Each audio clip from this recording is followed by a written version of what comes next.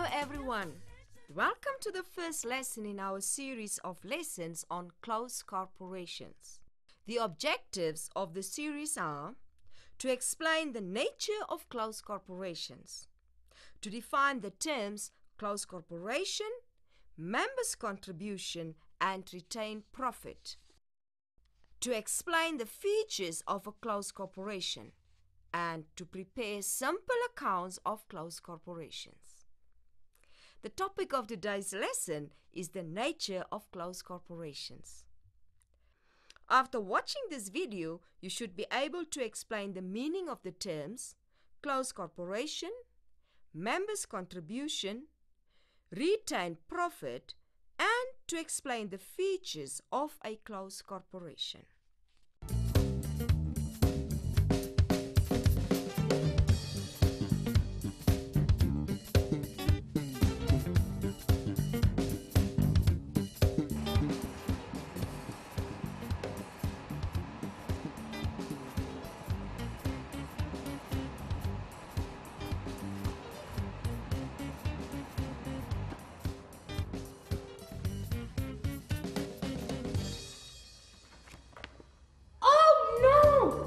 What did you do to my hair malfunction tonight? I'm gonna burn my head. I don't know. I'm gonna sleep.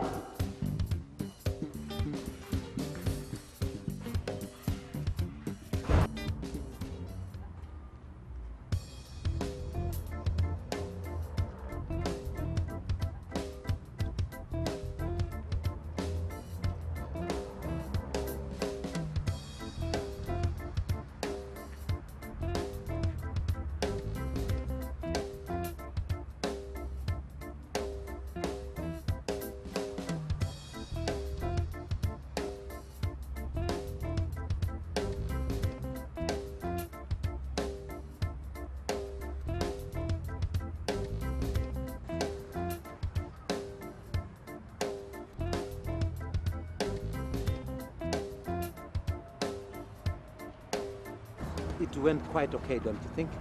She didn't even greet me. Oh, what a mess I've got myself into now. Okay, listen, let's just go, yeah? We will work something out. You don't understand. I'm actually practically broke. All the money I have to pay you for your legal fees, the money I have to pay Paula for all the damages, all my savings are gone. And I so wanted to expand my salon. Sarah, please. I said we will work something out, okay? Now, I have got an idea that might just be the solution to your problem. Let's go to my office, we can sit down, have a coffee and talk about it. I really need a quick solution to all my problems, so let's go. All right.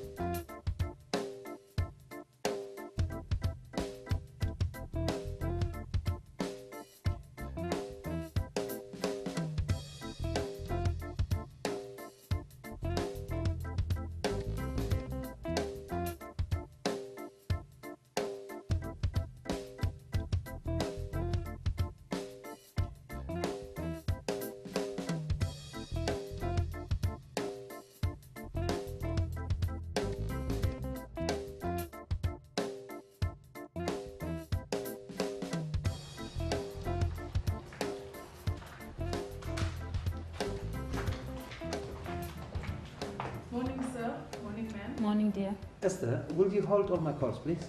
Let's go through to my office. Thank you.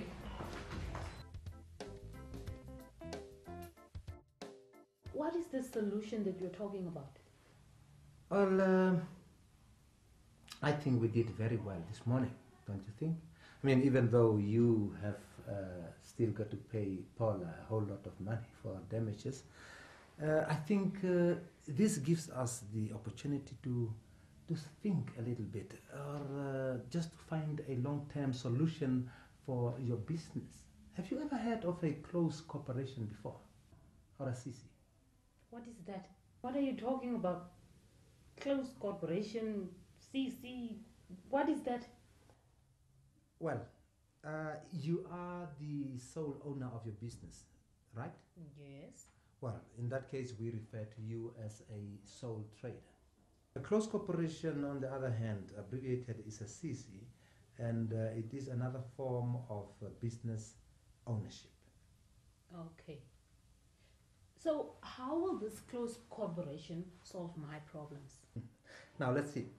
We have been at the court for 3 days, and in that time, you had to close your salon.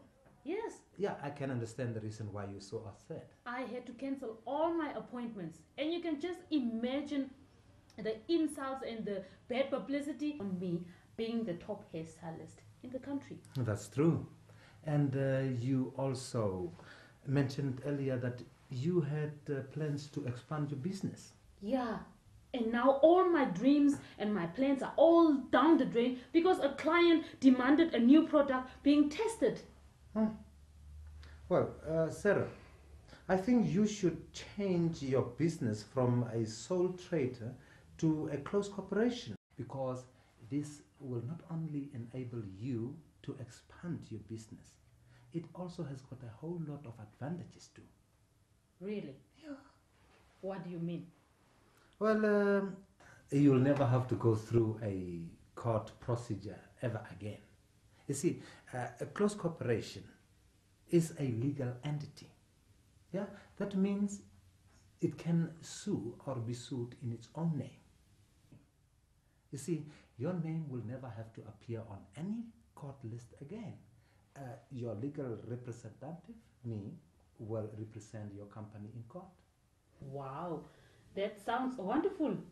So tell me, what other advantages can I gain from this close corporation? Well, currently you are the only contributor of capital into your company, and you take care of all responsibilities of running the business. Yeah?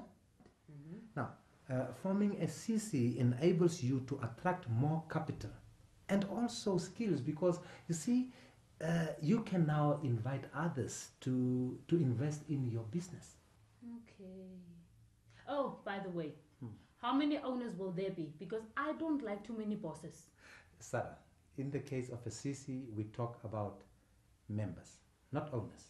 You can be the only member, yeah? And the maximum members allowed is 10. Okay. That means that the number of members will depend on my needs. And the maximum should not exceed 10. That's right, Sarah.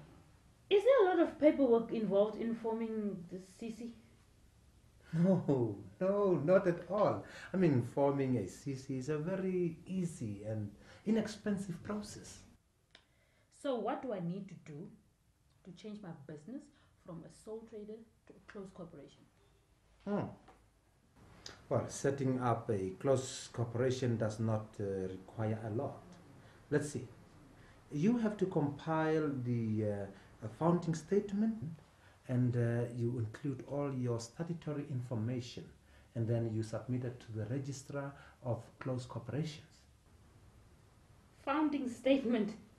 And what is the statutory information that you're talking about?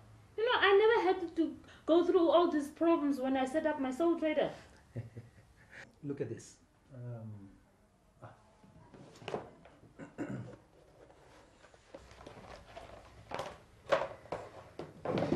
See, this is a founding statement that I had to compile for another client.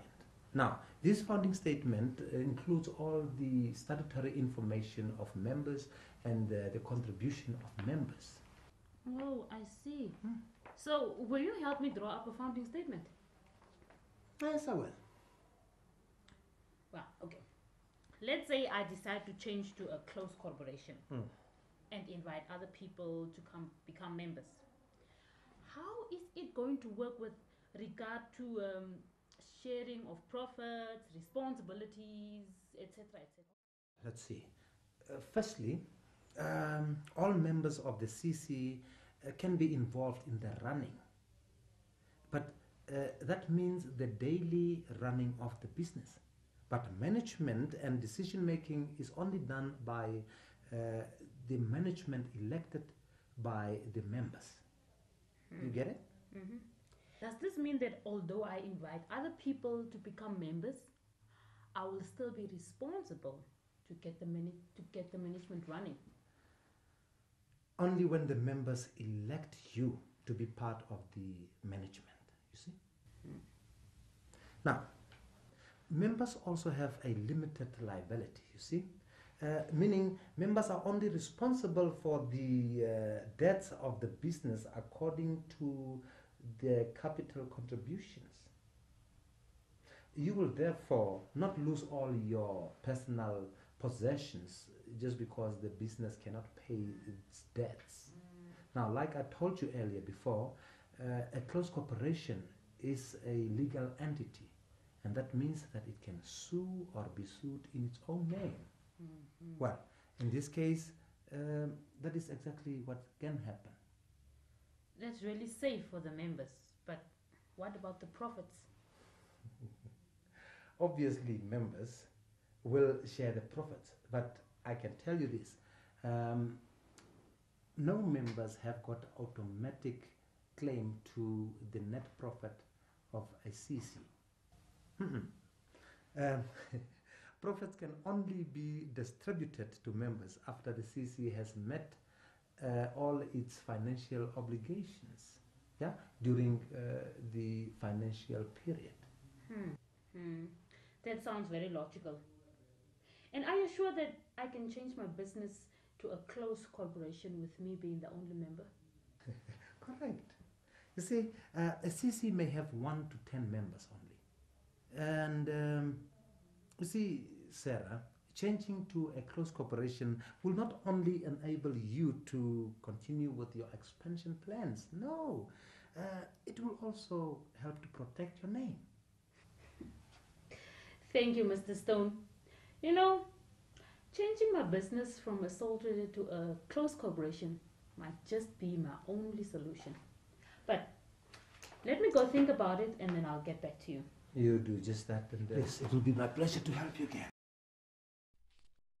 What do you think Sarah should do? To help you answer this question, let's summarize what we have learned in this lesson. Closed corporation, or CC, is a form of business ownership. A CC can have 1 to 10 members.